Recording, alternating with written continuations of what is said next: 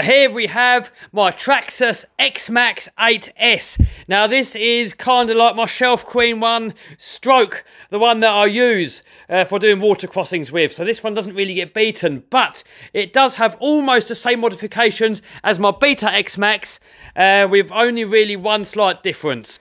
So I'm going to be putting a link down below to where you can get this car from, and also all the modifications and accessories that I run with this truck. So the only real difference with this truck is that I run it on the stock motor that comes with this car. On my Beta X-Maxx, I run a 1600 kV motor that gives it more RPM, more speed, more power, but it does make it run hotter. With this, needing more torque to get over water, I've opted to stay with the stock motor. And then for the water crossings, I run it on these paddle tyres here.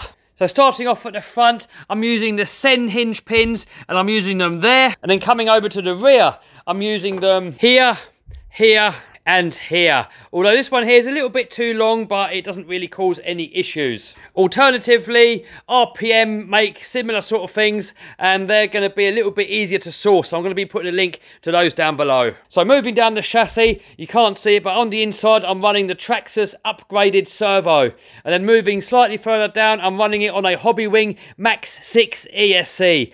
So these offer a little bit more power and a little bit more reliability over the Traxxas unit. And then I'm using these XT90 battery connectors. So on one of my water crossings, I did have some steel gears in here, steel pinion and steel spur gear, and I stripped them twice. So I'm now running, well, get that cover off and I will show you.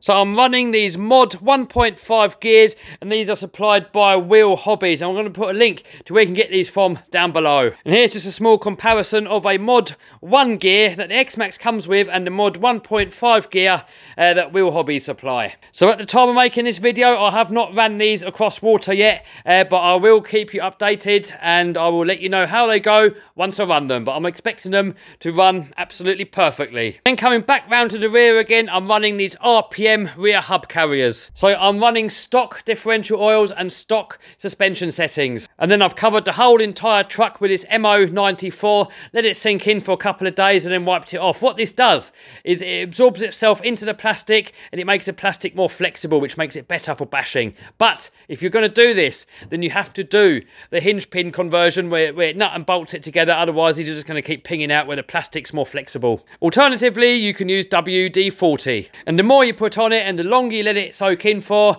the more durable, because the more flexible the plastic's going to be. Now I don't put too much over the chassis and over the electrics. I kind of focus it mainly on the suspension arms and on the hubs and all that kind of stuff. Another little mod that I do, and I do this before I put the WD-40 on there, is to put like a little screw through these holes in here where the steering posts are, and then kind of epoxy it in or hot glue it in, because I've broken these off before, and now since I've been doing this modification, it hasn't broken yet. Oh, subscribe. Battery wise, I run it on these 4-cell Zop powers. These have been giving me loads of power, loads of punch, have been super reliable, and they're also dirt cheap. So link to those down below.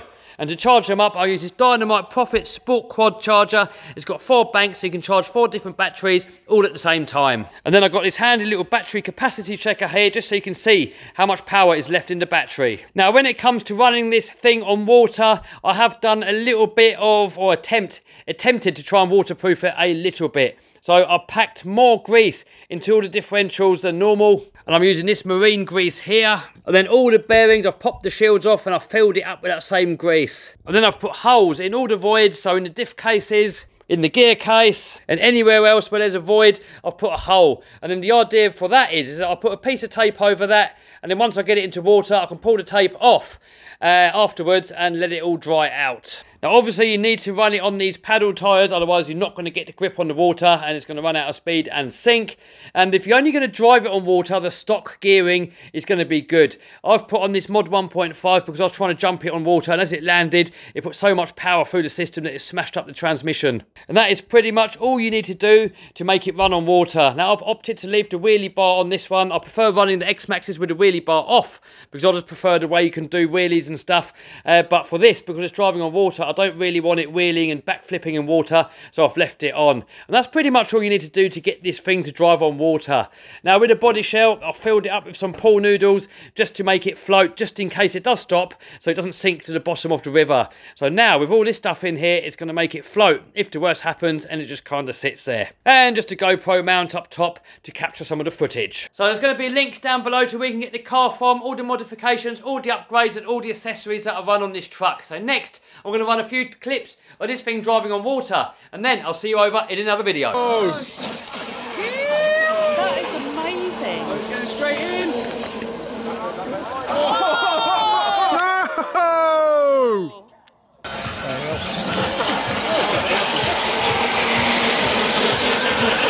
And we've got a sinker.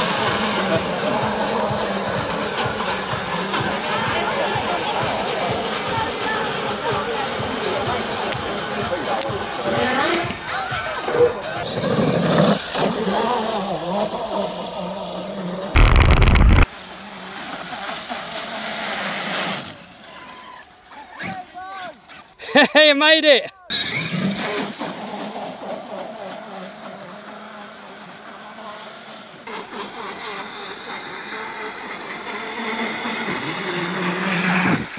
Hey! What do you reckon?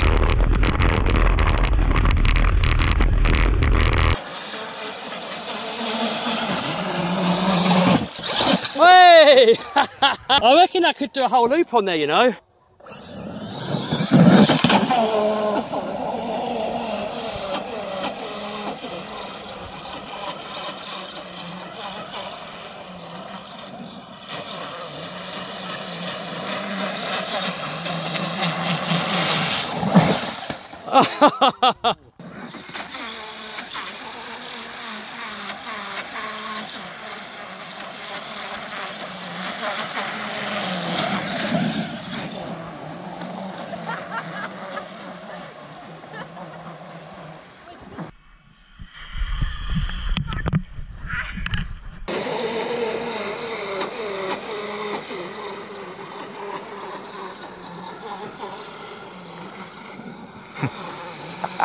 It can do it! That was almost a full loop. I'm gonna do it one more. Here we go!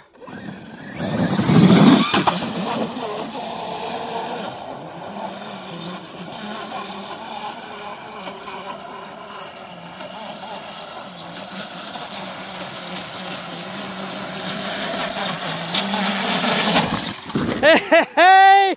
Check it out! What do you reckon, Vince? The nuts.